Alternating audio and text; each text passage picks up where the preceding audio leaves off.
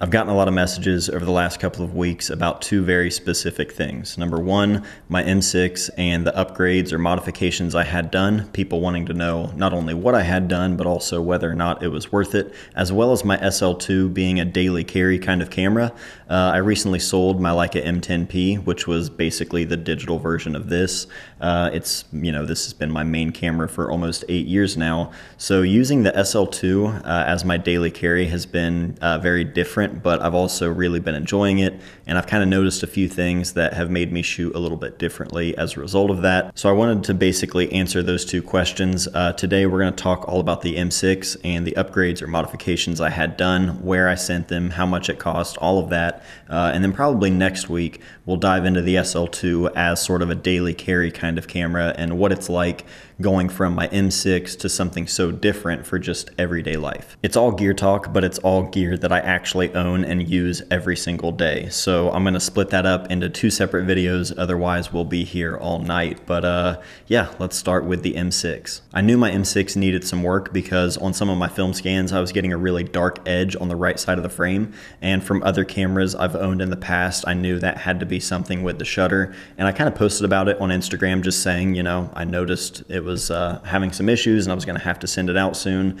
And that's actually when Jaden Rosado of Red Dot Repair sent me a DM on Instagram. He went on to explain exactly what was causing that dark edge, like in insane detail. It was pretty clear right away that he knew way more about the mechanics of Leica cameras than I do, which makes sense because he works on them and repairs them. And he told me he'd been a fan of the channel for a long time and wanted to offer basically a CLA just fixing this issue for free as a way to say thanks for all of the videos, which I thought was insanely generous, so I took him up on that. While it was there, he asked if there was anything else I wanted him to do to the M6, and I've never modified anything on this camera before.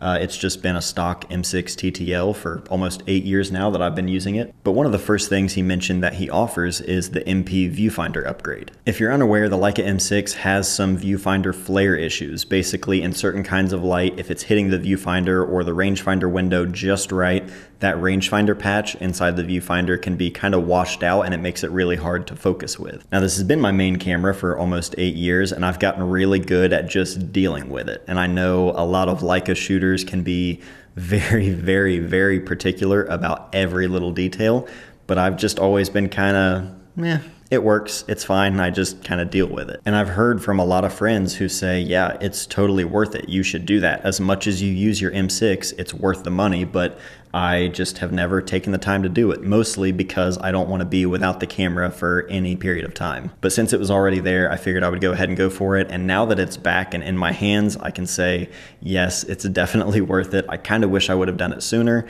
I got really good at just dealing with the viewfinder flaring issues, but now it's like I find myself expecting it in certain lighting conditions. When I pull the camera up to my eye, I'm kind of expecting to see that really washed out viewfinder patch, but so far it's been great and well worth the upgrade. I also had a few sets of frame lines removed or blocked out, basically, just for the sake of simplicity and a cleaner look through the viewfinder. When you attach a lens to the M6, you are always going to be seeing two sets of frame lines for two different focal lengths at the same time. Always. Depending on what lens you have attached, you might see the 28 and the 90, the 35 and the 135, or the 50 and the 75. I typically never use any long lenses on my M6. It's always a 35 or a 50. I've owned 28mm lenses in the past, and I've tried a few of the longer lenses just for fun and, for a little experiment, but 35 and 50, those are my go-tos. Those are my bread and butter. So I had the 75, the 90, and the 135mm frame lines all removed or blacked out, which can be undone. So if I ever change my mind, I can actually get those frame lines back in the viewfinder.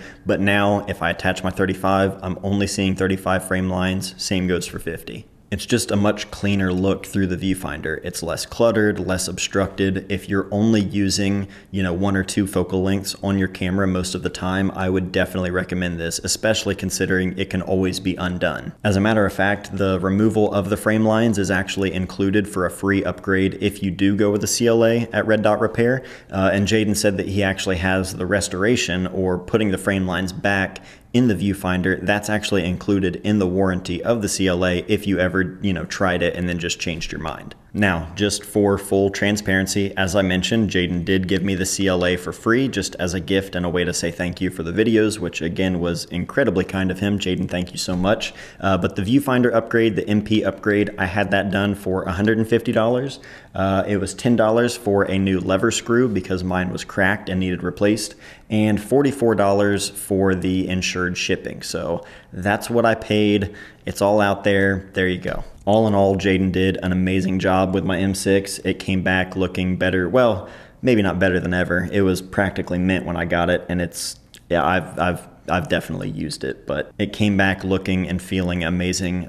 Couldn't be happier with all the work that Jaden did. He did not ask me to make this video. I asked if it was okay if I talked about it in a video, and he said of course. It was just the fact that I got so many messages when I posted about it that I thought it would make sense to just share all the details here for anybody else who might want to have something similar done. It's really great to see somebody who is so young and so knowledgeable about this kind of stuff, because a lot of the camera techs that are repairing cameras like this, a lot of the older film cameras, they've obviously been around for a long time, so a lot of the techs have also been around for a long time. So for someone so young and knowledgeable and passionate about this kind of thing, it's a really good thing, because techs do not last forever. As a matter of fact, Jaden also says that even though it is red dot repair and he primarily focuses on Leica cameras, he also repairs Hasselblad cameras, Pentax 6.7 and Pentax 6.7 II cameras. So just keep that in mind. If you ever have any of those cameras that need some work, definitely give him a shout. As a matter of fact, if you do have any questions for Jaden or want to know anything about what he could do for one of your cameras or anything like that, I'm going to put his email address below as well as his Instagram. So I told him that this could potentially, get more eyes on his work and get some more requests, and he said he is totally available for that. So yeah, definitely give him a shout if you're interested. Also, while I'm here, I should probably mention my signature camera strap with Sleepwalk. It's been really well received, so thank you so much to all of you guys who have purchased one. We started with a nice brown leather. That was kind of what we thought of in our immediate idea to do a signature strap together, but we had a lot of feedback from people asking for a black version. So now we have this new black version of the strap. It's this nice, really thick and smooth leather. It's super, super nice. And we also now have 3 different lengths of the strap for you to choose. So we have a 40-inch, a 43-inch, and a 46-inch. The standard, kind of what I prefer my go-to strap to be, is 43 inches, but for some people who might want it to be a little bit shorter or a little bit longer, now you have that option. So if you're interested in one of these straps, grab them before they're gone. I'll put links down in the description below.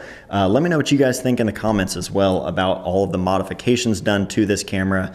If you've ever done any kind of modifications to your own cameras, let me know about them in the comments down below. But that's it for today. Next week, we will talk all about the SL2 and daily carry and all that stuff. So that's it. Love you guys. I'll see you next time.